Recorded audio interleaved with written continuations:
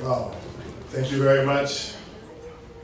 Excellencies, ladies and gentlemen, the Ambassador of Haiti in London, I'm deeply honored and humbled to receive this award tonight. It means a lot to me, and it means a lot to be recognized for such a noble cause.